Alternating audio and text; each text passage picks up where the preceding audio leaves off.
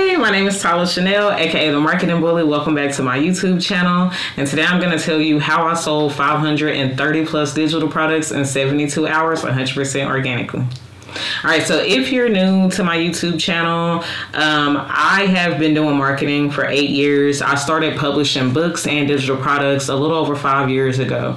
And over the course of the last 5 years, I've published 15 books and over 40 different digital products between Notion templates, courses, workshops, webinar trainings, different email templates, and so many other things. And so with me selling this many digital products, it has a lot to do with me offering a large variety of products. So I want you to keep that in mind. So when it comes to selling digital products and you want to be able to do it organically without having to pay for ads, which is what that means, you're going to have to create content across social media platforms. My choice of social media platforms to do this were Twitter and Facebook.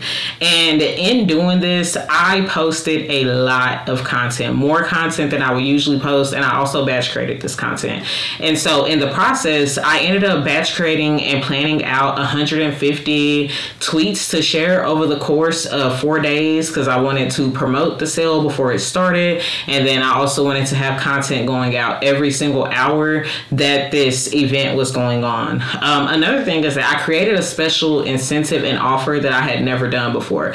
In the 5-year period of me publishing books and digital products, I'd never done a big blowout sale. I don't participate really in Black Friday sales when it comes to my tools and digital products. And so this was something that my audience could truly look forward to. So it created a huge incentive to fill in the gap of where people were versus what I was offering previously. So the offer that I created was a $5 sale, and I marked down everything on my website to be $5 for 72 hours.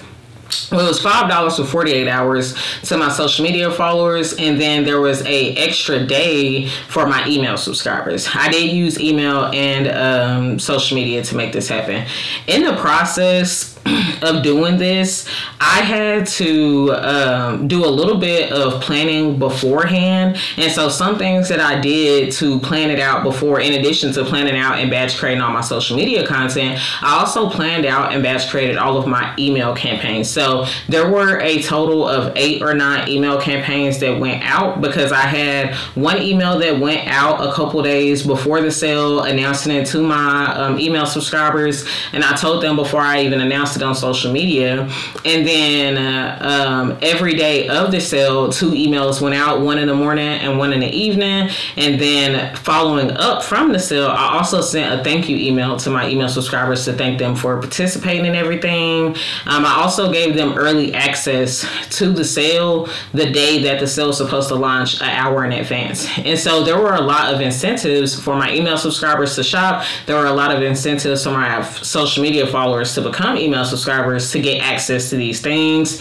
The next thing to consider is that, do you have an email list, and is your email list engaged, and have you been nurturing them? All of these things play a factor into your ability to actually drive sales and get them interested in what you're offering. And so, but leading up to this sale, I hosted the sale in mid-May 2024, but in March of 2024, I scrapped my email list and I completely started over. And so I threw away a list with 4,000 email subscribers, and I rebuilt a list with 400 email subscribers. And I was using this sale and this offer to test and see if they were ready to buy and convert based on all of the educational content that I had did leading up to this. And so to grow my email list, I did a marketing challenge in March. And then I also have a freebie library, which I highly recommend checking out if you haven't already. It has a ton of resources and free ebooks and free downloads and free courses inside of it as well. And then I also hosted a book giveaway for my birthday. And so there's a few different things that I've done to regrow my email list of people who are genuinely engaged and excited about what I offer and what I want to share with them.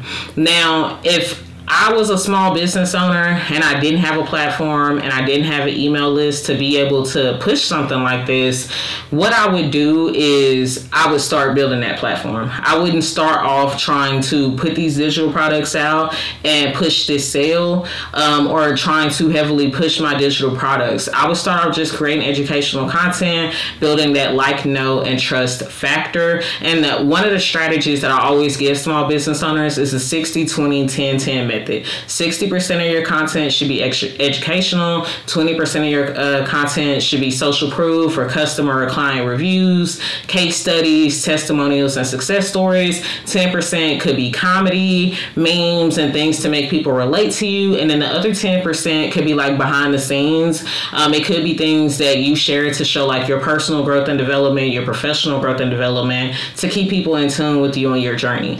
Doing these things collectively allow people to begin to trust you and trust the things that you put out. And when people trust you, they buy from you. One of the only reasons that I truly believe that my followers bought this many products in such a short time, in addition to it being things that they wanted for years, and me never having done this sale, is the amount of social proof that I put out and how many of my clients come out and say, oh, I love working with Ty. Ty was awesome. Look at how much money Ty helped me make. Those things coupled together created a really high demand for my products at the time that I put that new offer out. If I hadn't done all those things in advance, I wouldn't have been able to do that 100% organically. Before this sale, a good day of selling digital products for me would be selling 20 to 30 digital products a day. But during this sale, I was selling hundreds of digital products a day. And that is a big jump up for me. It also showed me that I could lower my prices on my digital products to be able to sell more of them if I choose to do that permanently. But more importantly, it showed me that I do have things that people want, but there may be financial barriers in the way for them. The price point may be too high for them, or maybe they're just waiting on the perfect time that align with what they were trying to do within their business. Something else to consider too is that when you create digital products, your products need to be in line with your expertise. And so I don't recommend buying pre-made digital products. I really recommend making your own. The whole point of buying digital products is for people to get access to you, your expertise, your point of view, and the things that you want to share. And if your digital products are just templates that you found on Etsy or from PLR programs that you see on TikTok and other platforms, the value of them really goes down because they have nothing to do with your creative intellect and your expertise. On the other hand, I make digital products about digital marketing, and that's what I specialize in. And so what I was putting out content-wise and what my clients said about me lined up with the books that I was putting out, and it created an environment to drive sales and to produce the results that I wanted. This took years of planning to be able to accomplish and do, and you can do it, but I don't want to create an expectation that it's something that's going to be able to be done overnight.